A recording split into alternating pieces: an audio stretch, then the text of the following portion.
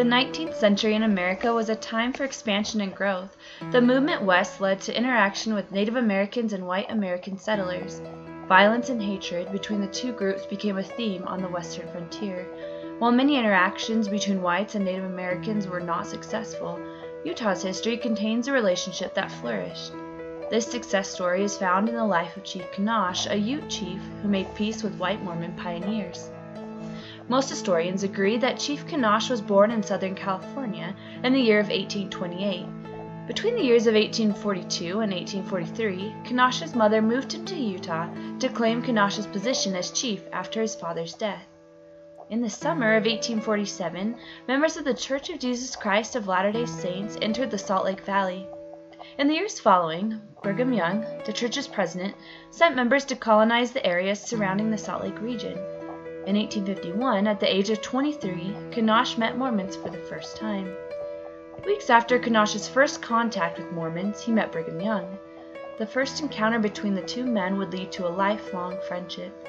On their first meeting, Kanosh explained that his people had been successful in agriculture and wished to continue their knowledge in growing crops.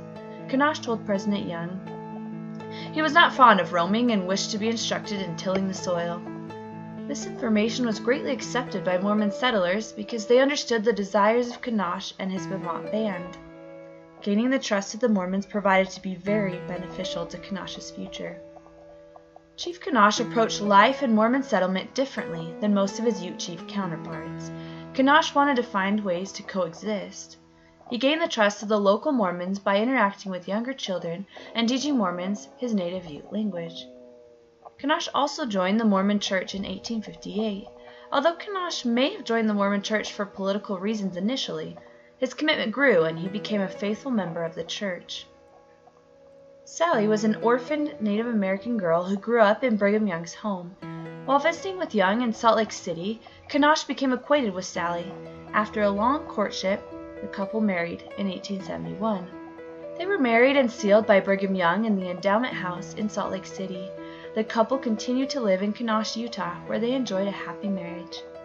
As a member of the LDS Church, Kanosh became good friends with Bishop Thomas Callister.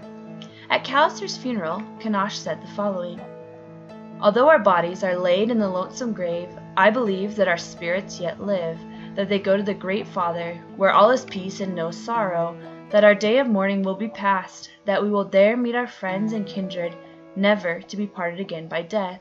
It will be a time of rejoicing for all nations and people who have done right here on the earth." Soon after the death of his friend Thomas Callister, Kanosh also passed away due to illness. He died December 4, 1881. His life was celebrated by both whites and Native Americans in Millard County. The legends and stories of Chief Kanosh live on today. Just north of Kanosh, Utah, the Kanosh Paiute Indian Reservation still exists, where members of Kanosh's band live on the land he once governed.